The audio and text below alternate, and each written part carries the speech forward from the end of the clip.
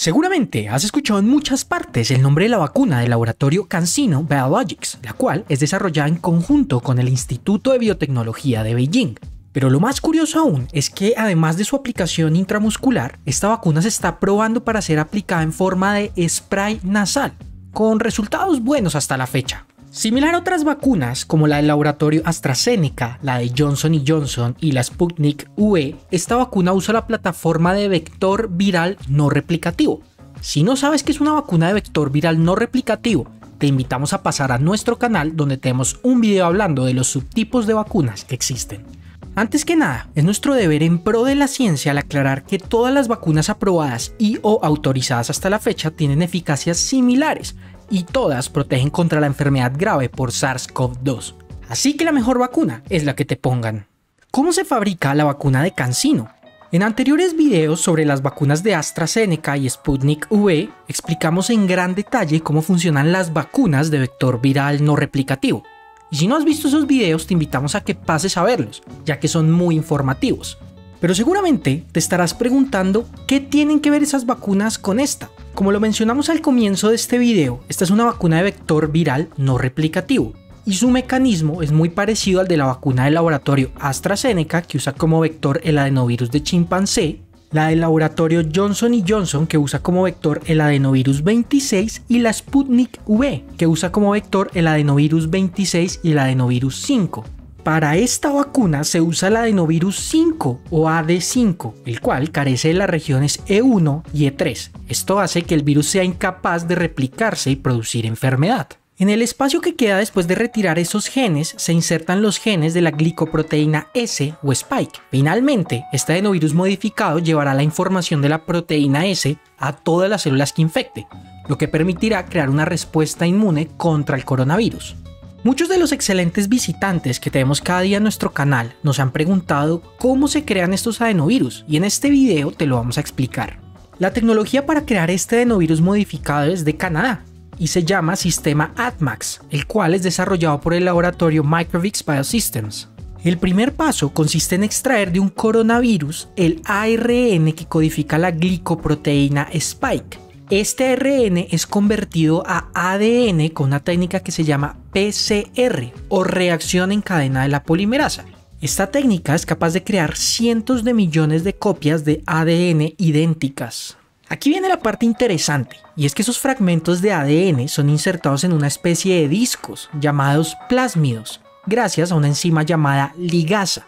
Estos plásmidos son como discos compactos con información de cómo leer esa cadena. Además de insertar el ADN de la proteína spike, en el plásmido se incorpora una secuencia corta que le explica a la célula a dónde debe enviar esa proteína. En este caso, nosotros necesitamos que la proteína spike salga de la célula para que pueda ser detectada por el sistema inmune. Para esto se utiliza un fragmento de ADN de una proteína que se llama activador tisular del plasminógeno. Esta información le explicará a la célula que una vez produzca la proteína spike debe sacarla afuera de la célula. Estos plásmidos son multiplicados muchas veces más en unas bacterias llamadas Escherichia coli, ya que estas tienen una gran habilidad para multiplicar los plásmidos. No te olvides pasar a nuestro canal donde tenemos un hermoso video de esta bacteria. Por otro lado, al mismo tiempo en el laboratorio se fabrica otro plásmido. Este tendrá toda la información genética del adenovirus, sin embargo carece de la región E1 y E3. Es como un disco compacto que tiene un poco de espacio para ubicar algo de información debido a que se borraron dos archivos. Ahora bien, en este momento contamos con dos plásmidos. El primero tiene la información de la proteína spike y el segundo la información del adenovirus. Y necesitamos sacar la información del primer disco y meterla en el segundo. En el mundo real y antes de que hubiera memorias USB, tomaríamos un computador, meteríamos el primer disco en el lector de discos compactos y sacaríamos la información. Luego meteríamos esa información en el segundo disco. En el laboratorio esto se hace con un proceso que se llama recombinación FLP-FRT.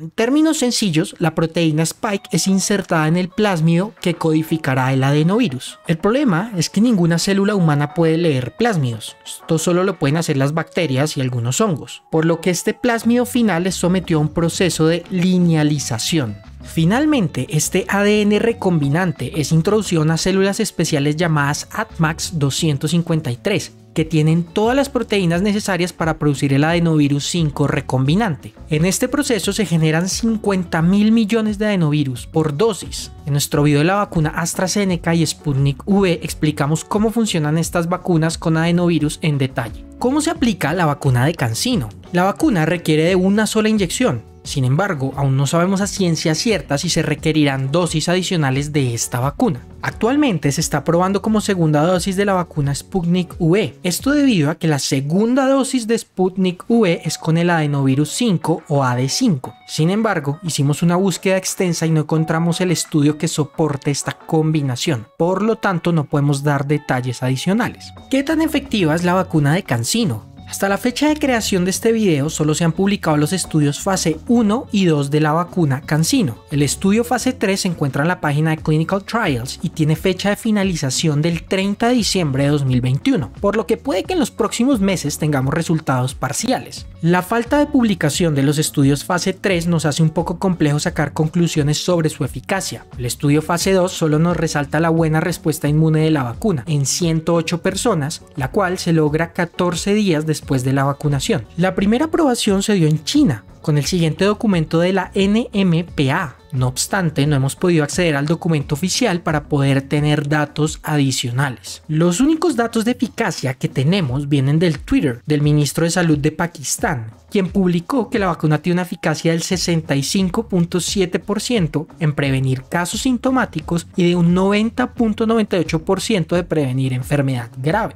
Nuevamente, no tenemos acceso a datos oficiales o publicaciones. Si alguien en el canal la encuentra, les agradecemos que nos haga saber, pues nuestro objetivo es publicar información de las mejores fuentes posibles. Como hemos mencionado con otras vacunas, la circulación de diversas variantes del coronavirus podría disminuir su eficacia. Desde diciembre de 2020 empezó a circular la variante Delta en la India y la Gamma en Brasil. De nuevo, nos fue imposible encontrar datos oficiales de la eficacia de la vacuna contra estas variantes. Al parecer, en este momento están corriendo estudios clínicos en Arabia Saudita, México, Rusia, Chile, Pakistán y Argentina. Sin embargo, no encontramos los registros oficiales en Clinical Trials para hacer el debido seguimiento. ¿Qué tan segura es la vacuna de CANSINO? Hasta ahora se ha demostrado que es una vacuna muy segura en los estudios fase 2. Al parecer, los efectos secundarios más comunes son dolor, fiebre, fatiga, dolor de cabeza y dolor muscular. Si nos quieres comentar cómo te fue con esta vacuna, en los comentarios nos ayudarás a saber más de tu propia experiencia. Esperamos que en los próximos meses podamos contar con más datos oficiales y así tener más vacunas disponibles para luchar contra esta terrible pandemia. Con esto concluimos lo que debes saber sobre la vacuna del laboratorio CANSINO. No olvides pasar por nuestro canal, ayudándonos con tu like y suscribiéndote. Gracias.